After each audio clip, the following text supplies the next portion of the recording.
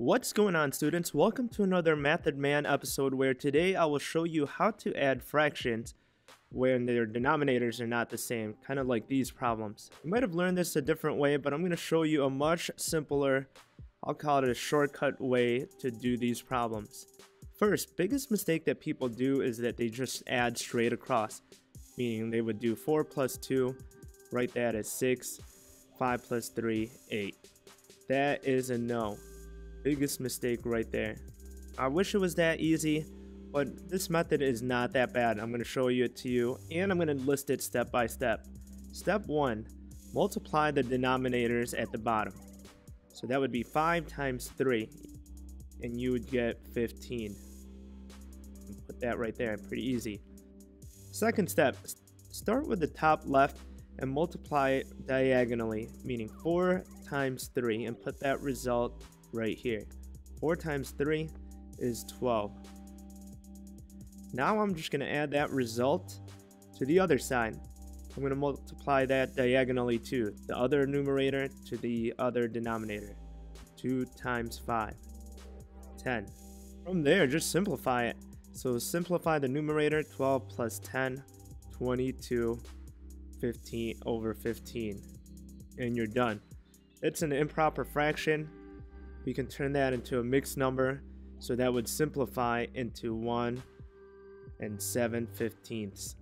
I'll show you how to do that in a separate video if you don't know how. Let's try another one. First step, again, multiply the denominators. 4 times 2, 8. Start with the top left numerator and multiply it to the other denominator. 1 times 2, 2.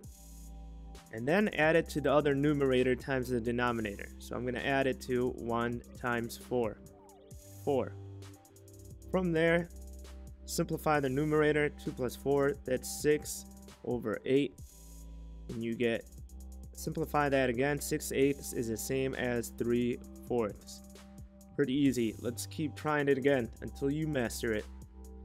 5 times 3, that's 15. 2 times 5, that's 10. I'm going to add that result to the other side. 1 times 3, 3. Simplify from there. 10 plus 3, that's 13 over 15. That's simplified. I can't do anything else with that. And then the very last one, 4 times 2, that's 8. And then numerator to denominator, 2 times 2, that's 4. I'm going to add it to 1 times 4, which is 4. 4 plus 4 is 8 over 8, which simplifies to 1. Here's a challenge. Pause the video, try one out on your own. Unpause the video, check the answers for your solution when you are done. Okay, here's your answer. First do 8 times 16, that gives you 128. Now do the numerator to the denominator. 2 times 16, that's 32. Add it to 3 times 8, 24. 32 plus 24, that gives you 56 over 128. You can reduce that fraction by dividing by 8, and you get 7 over 16. If you forgot how to reduce, I'll have another video for that too. Hopefully this is an easier method for you to add fractions. I'll show you a trick to subtract fractions too on the next video. Till then, I will see you on another Method Man episode. Share this with your friends. Peace.